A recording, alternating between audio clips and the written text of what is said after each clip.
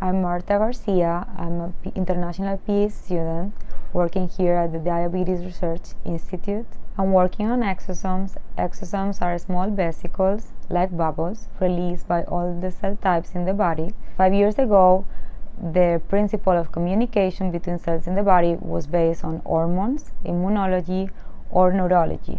But exosomes is a new way of communication between cells. Exosomes, they are widely explored in different types of cancer.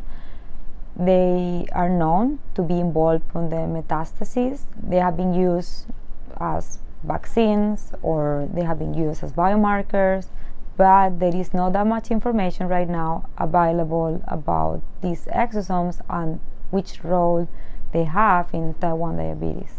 Exosomes are important because they can activate actually the immune response in the body.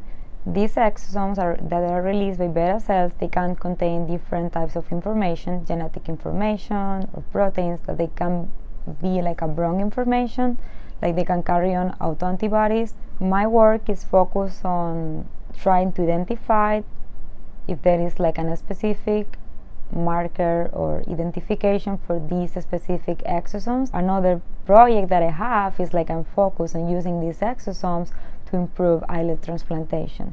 The next step here at the Diabetes Research Institute is to find molecules that could be unique from these exosomes and to try to find strategies to block them.